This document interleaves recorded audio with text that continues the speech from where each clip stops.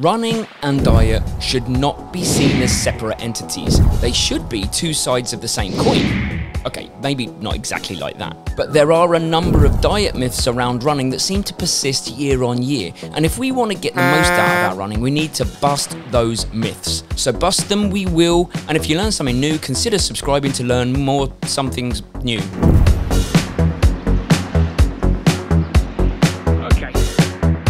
Now this myth is as good as any as a starting place, and that is the one that I hear probably the most as a coach, that if you start running, you're gonna lose weight. And to a certain extent, that is true. If you consistently run week after week, then you probably are gonna at least maintain, if not lose some weight. But it isn't as simple as, I'm gonna start running, I'm gonna lose weight. So what I often get is confused athletes at the start of their coaching journey with me that once they've been running for a few weeks or months, they haven't lost weight, and so they don't think it's working. But actually, the reason it's not working is one of the first things that happen when you start your running journey is you'll probably have a little bit of excess fat, and then you start to shed it when you run, and you replace that, your body starts building new muscle, which is heavier than fat. So you feel like you're not losing weight, but what you're actually doing, you're switching fat for muscle. That's in the early days. So remember this quote I'm about to give you. You can't outrun a bad diet.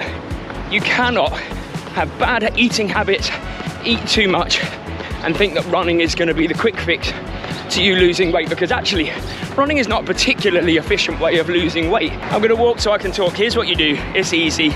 Supplement your running with strength training, because the more muscle you have, the more calories you burn naturally. Therefore, it's easier to maintain weight, but also, watch what you're eating. Really have a look at what calories are going in, what quality they are, and also portion distortion. Are you eating just too much for your need? And once you start to figure out those pinch points, then you probably will start losing weight from running. But starting running to lose weight, that's not a given. That's a myth. And the second diet myth that seems to persist is that if you're a runner and you get dehydrated, what you need to do to rehydrate is drink water. Now that's not strictly true. Oh, it's gone dark, because all you need to do is look at my dogs to tell you that ain't just water. That's a treat.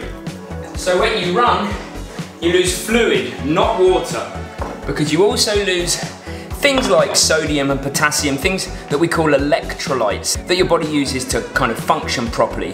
And so if you just put water back in, you're not really putting back in what you've lost. So with simple things like this electrolyte tablet, obviously I'm a Bix fanboy, not gonna lie. Vlad is a friend of mine, so I'm gonna support his company. But there are lots of electrolyte tablets on the market. But one of those, a few times a day, depending on the climate you live in, is enough to redress the balance. So when we were in the UK, I drank a lot more water than I did electrolyte and just electrolyte when I was exercising. But as soon as we moved to Thailand, and we were getting headaches for the first few weeks and months that we were here, we quite quickly realized we were sweating a lot more and we need to put it back in.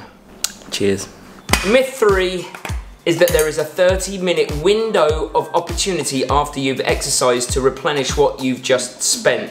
So when it comes to protein, when it comes to carbohydrates, the theory goes that you've got about 30 good minutes to get that food back in. It's a myth. And yeah, while it is true to say that the sooner you put fuel back in, the better, it's like 30 minutes and then after 30 minutes, it's of no benefit. Researchers have found out that the window is slightly longer than you think it is. I have a pen, I have a pineapple.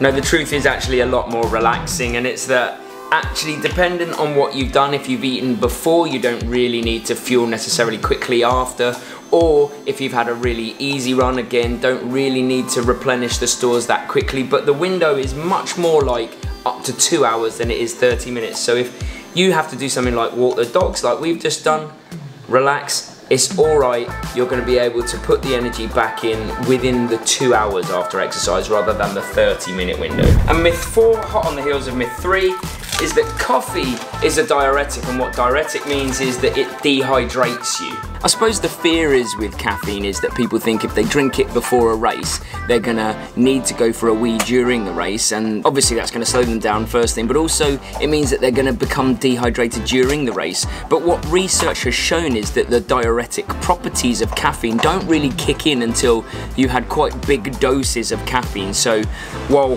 one coffee before a race, which is traditionally what Mary and I would do, that's absolutely fine. There's no diuretic effect that's gonna happen from there. Maybe though, if you drink 7 or 8 cups before a race, yes, you may well dehydrate yourself and need to wee while you're racing. So while it's not completely a myth that coffee or caffeine is a diuretic, it is a myth that any caffeine is a diuretic. You'd have to have it in quite big doses for it to take effect. Now, I'm gonna enjoy my coffee and my breakfast on the balcony. One myth that just persists over and over again for me, and I've talked about it multiple times, is that carbohydrates are in some way bad. Bad for you in life, bad for you in training. Somehow it's just become fashionable to see carbohydrates as the enemy. As in, if you eat them, you're gonna put on weight, or you're not gonna train your body as efficiently if you're using carbohydrates as your energy source. Let me just debunk double myth right now. So the first part of it is if you eat carbohydrates, you're gonna put on weight. And I mean, that is true, but that's true of anything, because the way that energy works is if you eat more than you expend, you're gonna put on weight. If you eat less than you expend, you're gonna lose weight. So that could be the same for carbohydrates, protein, fats. It's just that carbohydrates are obviously high and low quality of source in abundance, like potato and rice. But they're not the devil, they are your body's fuel system. So when people say, eat low carbohydrate, high fat, because then you'll train your body to metabolize fat rather than carbohydrate when you're exercising, to a small extent, that might be true. But here's one question for you, and I mean this genuinely. I'm not saying it in any way to provoke, but give me an example of any runner that is at the highest level, marathon or below, that doesn't eat carbs. Try and find one. Because the fact is, you can train your body to be a bit better at metabolizing fats, like using fats and sparing the carbohydrates. But let me tell you, when push comes to shove and you're in a high intensity race, or you're running uphill, or your heart rate goes out of zone 2, you're gonna need carbohydrates eventually. And if you don't have them in your body, it's gonna be a pretty torrid affair. So carbohydrates are not the devil, they are not bad. They should be a fundamental part of your diet. One of the more scary diet myths is that if you eat fat, you're going to get fat. The reason that people think that this is a fact is because they just hear the word fat and they just put the two together and think fat makes you fat. But here's the breakdown. Any food you eat, if you eat it in excess quantities and you don't burn it off, you're going to put on weight. That's not just restricted to fat. The only reason that people are scared of fats really is that, you know, calorie speaking, fat is more calorie heavy than maybe carbohydrate or protein. But if you eat too many carbs and you don't burn carbs off, you put on weight. It's that simple. So fat doesn't make you fat. There are in fact good fats that you need to eat, and you need to eat them for a whole range of reasons. Good skin, good hair, good metabolism, lots of internal processes in the body. And let me give you a couple of examples of maybe some good fats. Eggs, avocado, nuts, whole milk, all good fats. And then of course you've got the bad fats that are essentially the processed foods that have the fat in them, like McDonald's fries or KFC chicken. But you need a balanced amount of fat. It is that simple. Don't be afraid of it. Actually, scientists think that good fat can actually help you lose weight rather than gain weight if you do it in the right amounts. So there you go, permission to eat avocado, granted. A myth that seems to persist is around that of carb loading before a race, and that is to say, increasing your intake of carbohydrates in the days before a race so that you've got more stored energy on race day. In fact, the early idea was to restrict your carbohydrates from maybe 8 to 4 days out from a race and then load up and your body's going to store even more. But here's the issue. In the restriction phase, you feel awful, and then in the loading phase with the extra stored carbs comes extra stored fluid, and that leaves you feeling bloated and perhaps sluggish. That doesn't sound ideal to me. So the now more commonly accepted method is that you just slightly increase your carbohydrate intake 3 to 4 days before events that last over 90 minutes, and you make it a mixture of complex carbohydrates and simple carbohydrates. And that's to say pasta and potato and things like that, and then rice or sugar and foods like that. But the key is to not go overboard with it, or the feeling of bloatedness and sluggishness will still occur if you do. There are performance benefits, but I've got to say it's a fine line. I say, if you haven't practiced it in training, then nothing new on race week or race day. Another myth we want to bust is fasted runs and how much they can benefit your running performance. Oh, and by the way, fasted runs mean running without having eaten before in the morning. The reason people might want to do fasted runs are firstly out of necessity, because they're crunched for time, that they're trying to squeeze a run in at the start of the day, which we get. But the other reason is that people are trying to get their body to utilize fat as a fuel source over carbohydrate. And the main limiters or problems with fasted runs is that there's actually quite a specific time of the run, intensity of the run, or numbers of times you can do it per week to actually get any benefit. Let's talk about time. So there's limited benefit up to 40 minutes. There is benefit between 40 minutes and 1 hour 15. That's more noticeable. But after 1 hour 15, it decreases. And that's when your body's gonna need to take on some carbohydrates to maintain your energy and the quality of your run. So it's quite a specific, quite a limited time frame for you to get any benefit from the fasted run. And the intensity bit is easy, because it should always be an easy run if you're running fasted. And in terms of the amounts of time a week you should do them, really, experts recommend 1 to 2 is enough to get the benefit you need from doing fasted runs. So we're not saying fasted runs are of no benefit, but there is a lot you need to take into account to get a good benefit from them. Another myth that seems to persist when it comes to diet and running is that the older you get, the less you need to eat. So while there is some truth to that myth in that as you get older you do need less calories, it's not as simple as just eat less. So the reason for less calories tends to be that you're less active, that you have less muscle mass as you get older, so you don't need to eat as much.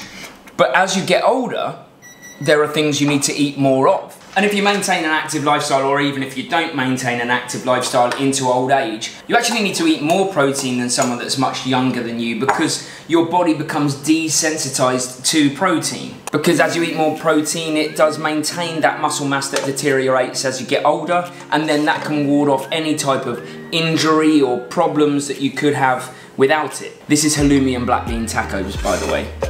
Also more vitamins and minerals, of course, because the body is unfortunately in a state of decline, so you do everything you can to slow the rate of decline. So I guess the myth I'm trying to bust is not that we don't have to eat less calories as we get older, we do, but it's the type of calories that we eat. That's the important thing, because there are certain things you have to eat more of as you get older, so I wouldn't want anyone to just cut down on every calorie as they get older, because that isn't going to benefit you. And now I have to tuck into my halloumi and black bean tacos, which are delicious, by the way. Mary might start a cooking channel. Oh, hi. How about this for a diet myth that needs to be busted immediately? That somehow eating just before you go to bed or late at night means that you're going to put on weight much more easily. And it's all based on the false idea that our metabolism slows down once we go to sleep. But let me tell you right now that the energy cost of sleep has been calculated to be about the same as our basal metabolic rate, as in what our body is doing and the calories it's consuming when we're at rest during the day. Oh yes. The fact is, our body is equipped to metabolize food, calories 24/7. It doesn't know the difference between day and night, hours of the day. It's literally a machine that does this all of the time. Now, to be fair, one of the other reasons that this myth might persist is because there is evidence that if you eat late at night you might gain weight in the long term, but it's more to do with your habits and the type of person you are than the fact that you're eating late at night. A person that eats late at night has been sometimes found to have a higher calorie intake overall anyway, and that's where maybe that myth also comes from. So in short, no, there's no golden time point at which you have to stop eating, otherwise you're going to put on weight more easily. So crack on, eat what you need, not what you want, and don't fear eating late and putting on weight. Doesn't work like that. Hang on, I need a bit of privacy. I hope the video brought you value. If it did, consider subscribing to the channel, but never a hard sell. And if you like this video, then let's go all the way back to the start of this strand where I created 10 things that runners should know, but probably don't. And I hope it adds value to your day. By the time you're watching this, 1 week until we are running New York. So stay tuned, make sure you follow the journey here and on Instagram. And I'll see you on Sunday.